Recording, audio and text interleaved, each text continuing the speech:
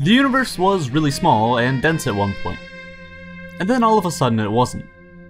But wait a minute. Let's rewind and figure out what happened right here. This is because of two things, entropy and dark energy. To put it simply, entropy is the measure of order in the universe. It's a measure of uncertainty or randomness. The higher the entropy, the more disorderly the universe is. It's like your bedroom. A messy room is a high entropy state because it's much harder for you to be certain of where any specific object could be. For example, that sock you lost last week.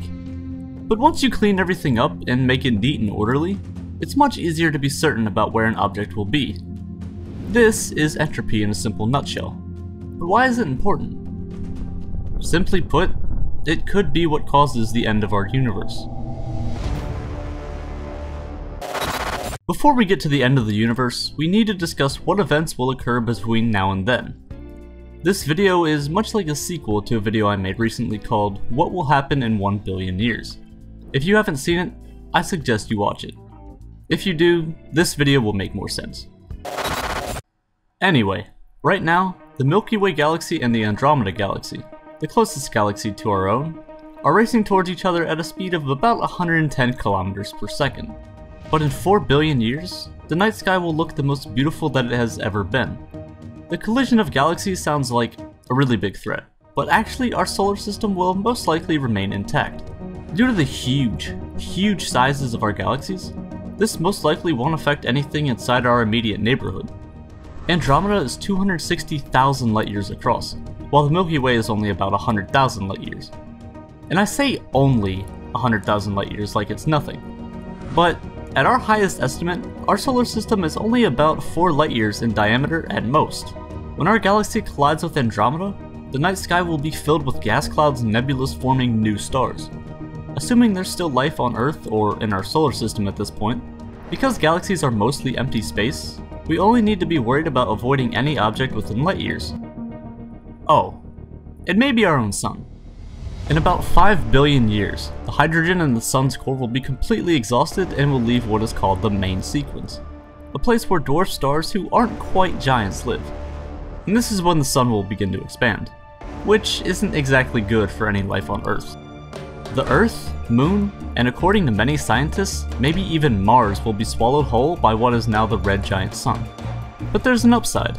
This destruction may cause Titan, one of Saturn's moons, to have conditions extremely similar to what Earth's are today, meaning that we could possibly have living conditions on Titan. But even then, things aren't too safe. Because in the year 22 billion, the first universe-ending scenario comes into play. The Big Rip. Low entropy states require work to achieve, so naturally everything, even on the scale of the universe, seems to tend towards disorder. You can tie this in with the Big Bang. The universe was in an extremely low entropy state in the beginning. All the matter and energy in the entire universe today was compacted down into one minuscule point. Since then, the universe has been expanding, cooling down into a higher entropy state, a more disorderly state. You would think that over the billions of years since the universe's beginning, the universe's expansion would slow down, but actually, it's doing quite the opposite. It's speeding up. This is due to dark energy. We have known that the universe's expansion has been speeding up for decades, but the reason why remained unknown. So we call it dark energy. Right now, the idea is that dark energy will continue expanding the space between galaxies, and that large structures in the universe like galaxies, stars, planets, and even molecular bonds will be strong enough to stay held together. This is due to forces such as gravity and the weak and strong nuclear forces. If this is true, then dark energy will never be able to become strong enough to pull these objects apart. However, there is a possibility that it might not work like that, and this is a problem. There is a bit of experimental evidence that suggests dark energy may get even stronger over time. If this is true, then eventually, in billions of years, the distances between objects won't matter. Anything and everything will be torn apart. First, the galaxies themselves will be ripped apart since the space between objects in a galaxy is so massive, like we talked about with Andromeda. Then, the star systems will be torn apart, our solar system. Then, the stars themselves, and then the planets that even inhabited these solar systems. And if dark energy is strong enough, If it keeps getting stronger and stronger over time, then even objects that are held together by stronger forces, molecular bonds that are held together by the strong and weak nuclear forces, will be shredded apart by the now overpowering dark energy. Nuclei themselves will be ripped apart from their atoms, and this will result in a universe with nothing left. Everything has been ripped apart, down to the very last atom. That is the Big Rip. When dark energy causes space itself to expand faster than the elementary particles that make it up, the universe would just be a sea of empty particles that would never be able to interact with anything, ever again. But keep in mind, this is theoretical and based off of only a few scientific experiments. So let's say that doesn't happen. What will happen next? Even if the universe isn't violently ripped apart by dark energy, it still exists. Or at least we think it does. And it is still causing the universe to expand. So by the year 100 billion, dark energy will have caused the entire universe to expand so far apart, even at the speed of light, we won't be able to see or interact with any galaxies that aren't a part of our local group. Out of an entire universe made of hundreds of billions of galaxies, in 100 billion years, we will only be able to interact with a measly 54 of them. And when you do the math, it's kinda sad how little of our universe we'll be able to interact with. In 1 trillion years, these galaxies that we call the local group may collide with one another, back to back to back, until eventually the local group is one mega galaxy. And as cool as that sounds, it's kinda lonely in a way. For any life living in the galaxy, that's it. That's all you'll ever know. And around this time, all the gas clouds that are necessary to form new stars and solar systems will begin to exhaust themselves until eventually there are no new stars being born. All the stars that are alive then will be the last of their kind, until the very last star in the universe fades away into nothingness. And eventually, the universe will go dark. Which leads us into our second doomsday event for the universe, the Big Freeze. In 25 trillion years, the last shining star in the universe will either fade out or be swallowed into the supermassive black hole at the center of its galaxy. In 10 to the 30 years, black holes will begin to eat the remaining neutron stars and dwarf stars, while the black holes themselves decay away over trillions of years due to Hawking radiation. In a Google years, that's 10 with 100 zeros after it, a black hole with the size of 20 trillion solar masses, that is a black hole with a mass of over 20 trillion suns, will finally decay completely due to Hawking radiation. And then, there's nothing. In the immense universe over this unreal timescale, there is practically no activity whatsoever.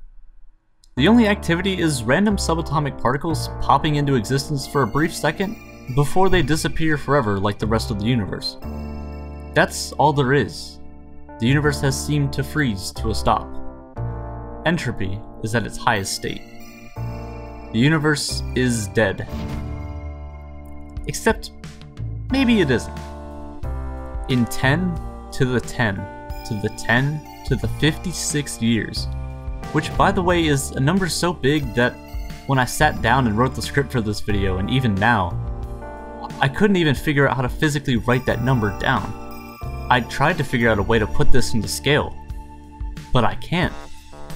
It's 10 with this many zeros after it, which honestly just makes me more confused.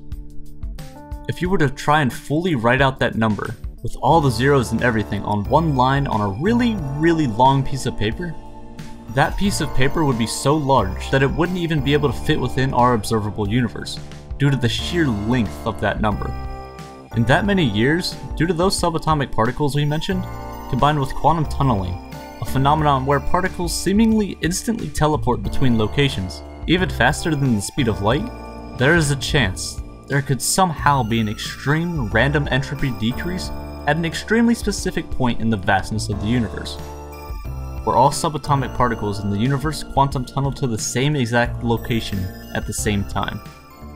This would result in a new Big Bang, a new universe, or maybe new universes.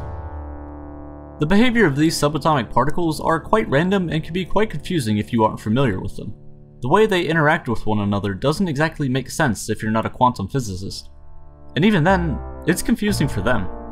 Brilliant.org solves this problem. If you're like me and are interested in how things like black holes, quantum objects, and even light itself works, Brilliant is here to help. They have interactive crash courses on a wide variety of subjects that range from complex ideas such as artificial neural networks, all the way down to the physics that we encounter each and every day. Rather than forcing you to learn formulas and do the same problems over and over again, Brilliant breaks down complex topics and ideas like these into easy to understand concepts. And when it's all said and done, they unite these ideas together to really leave you with a solid understanding of any topic.